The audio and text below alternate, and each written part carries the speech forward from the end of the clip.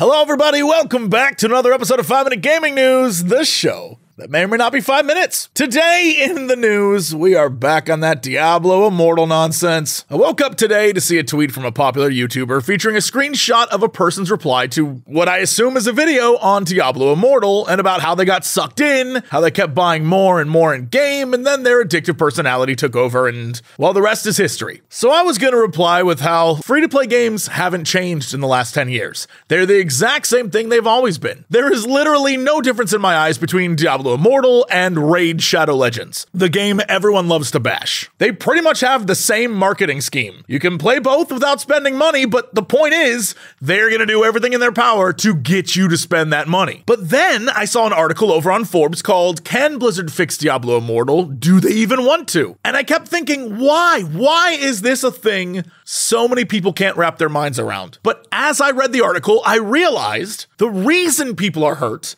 and confused and angered is because it's Blizzard, a company that won so many a nerd's heart over the last 25 years. The company that I can name off the top of my head at least 10 friends that wanted to go work there. It was their dream. And more importantly, they are the same company that released this StarCraft 2 video mocking free-to-play games for their actual payment scheme BS. Yes, we all saw the "you have phones, don't you" moment at BlizzCon. We are all aware that Overwatch has far too few updates and not enough content to actually be fun for a lot of people. We are aware that Heroes of the Storm crashed and burned. We are aware that Hearthstone is kind of pay-to-buy cards the game. We are aware that Diablo 3 flopped. And don't even get me started on the death of RTS games and StarCraft and stuff at Blizzard. We are aware of all of that. But I think this might be the first time Blizzard chose to make a game where spending money is the point. That's the whole gimmick. If you want to be the best, you can't just earn it. You'll never be able to. Now, I know some of you are probably like, but what about Genshin Impact? That game has purchases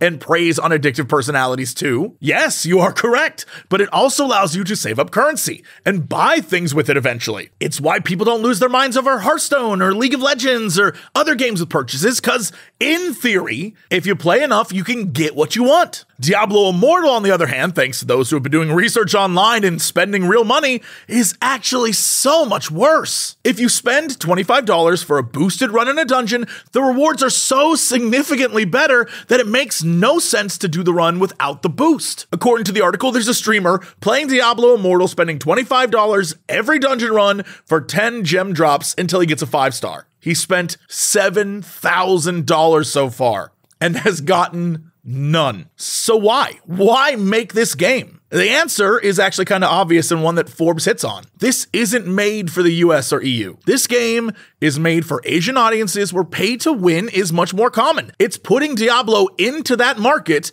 ahead of Diablo 4 to boost sales of that game when it eventually comes out. And Blizzard has chosen to ignore all the pushback or the negativity online in the bet that by producing this game and pushing it in Eastern markets, that at the end of the day, they're going to make a ton more money because of it. And that's where they're at, right? This isn't the Blizzard of old. This is the Blizzard of Bobby Kotick. And this is the Blizzard where all they care about are shareholders. And that's just the truth. Meanwhile, on the flip side, in so much better industry news, Dragon Age Q&A workers have voted unanimously to form Canada's first video game labor union. With a vote of 16-0, the testers employed through Keyword Studios, which we have talked about before, testers who worked on the Old Republic, Mass Effect's Legendary Edition, and now the new Dragon Age, were very angry that Keywords was asking them to return to the office back on May 9th. But Keywords has this insane sick policy that does not take into account COVID. So basically, if you went back to work, got COVID, you have to abide by Alberta, Canada's 14-day quarantine process. But according to Keywords, you will not be paid for any of that. So basically, they're telling employees that if you come into the office and you get sick, you're shit out of luck. Now with this union, they can begin bargaining for things like increased pay, stay-at-home work, and more. We're excited to move into bargaining with the employer and start towards a more equitable working situation, they wrote. We would like to thank the brave workers across North America who are fighting for a better workplace. We're here in solidarity with you. With the successful unionization of Raven Software's QA team and now this, there appears to be momentum for the often talked about but rarely acted upon unionization of games workers. Hell, maybe one day we'll finally get that streamer-YouTuber union. Wouldn't that be lovely? Speaking of lovely, that's where we're going. Patreon.com/Jesse Cox, where you can join people like Jay Cremwell, Colton Von Dalen, and Edie. Anyway, that's it for the show. Thanks again for all the comments and likes and support, sharing all the tweets. It's the best. You're the best. That's it. I'll see y'all tomorrow.